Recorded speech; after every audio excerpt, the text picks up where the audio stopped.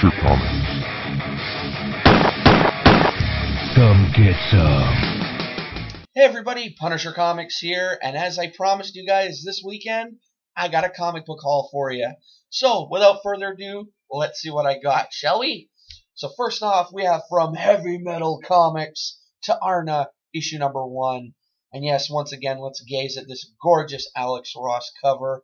And for those of you watching, if you've seen my most recent video to this one, you guys would know that I actually reviewed this book. So, yeah. Anyway, next, keeping with the Alex Ross goodness, I finally got a copy of Captain America, issue number 34. This is probably one of my all-time favorite Alex Ross covers. And being Canadian and all, I look at this and I see All Glory waving in the background and that, and I go, damn, that is awesome. And if I had it my way, and probably tons of money to back it up, I would actually have Alex Ross, I would commission him to do pretty much the same exact thing, but instead put a Canadian flag and have Captain Canuck running at you. How awesome is that, huh? Yeah, maybe if I ever win the lottery. Next, I got a very nice upgraded copy of Marvel Team Up, issue number 131. This is, of course, the first appearance of White Rabbit, and I believe Frogman, too. Could be wrong. If I am, let me know in the comments below. Yeah, my other copy I have has tons of wear and tear on it. Or, as Johnny DaCosta would say, it's in very sexy grade. Keeping with Marvel Team Up, here we have Marvel Team Up issue 123. And Jean Paul Ace Peter has told me that this is the first appearance of a character by the name of Solar. So, that's pretty cool. I paid $1 for this, so I get a Marvel Team Up book and a first appearance for $1. Win-win. Next, got me some Garth Ennis Punisher. This is Punisher Max, issue number 13. I love Garth Ennis' writing on the Punisher, and I am actually trying to complete this series.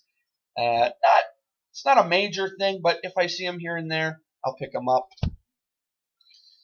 Next, we got some Brave and the Bold. This is Brave and the Bold, issue 166. Gorgeous Jim Aparo cover with the Penguin and Batman and Black Canary here. Love Brave and the Bold. In fact, I love all the team-up books. I love Brave and the Bold, and Marvel Team Up, 2-in-1, DC Comics Presents. Well, Brave and the Bold, Series 1. I wasn't too crazy about Series 2 and everything. Anyway, if you realize I'm trying to really speed things up, it's because my computer's about to die, and I really want to get this out of the way. Okay, next, we got my very first issue of Batman Adventures. And no, it's not the Harley Quinn issue.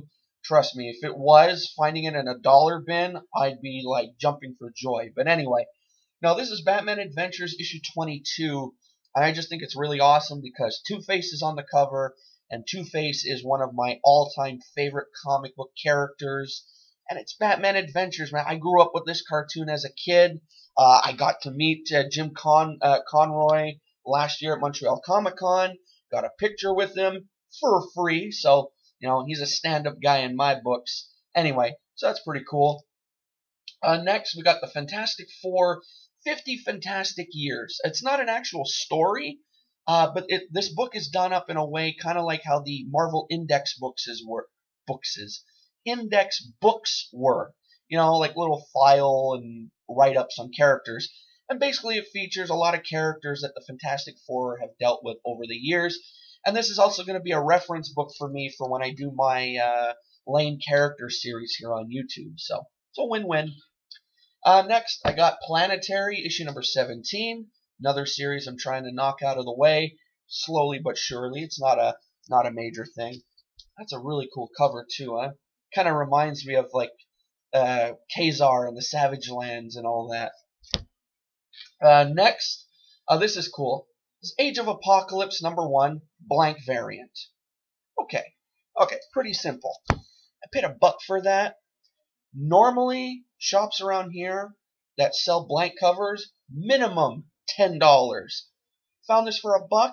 Hell yeah, it's coming home.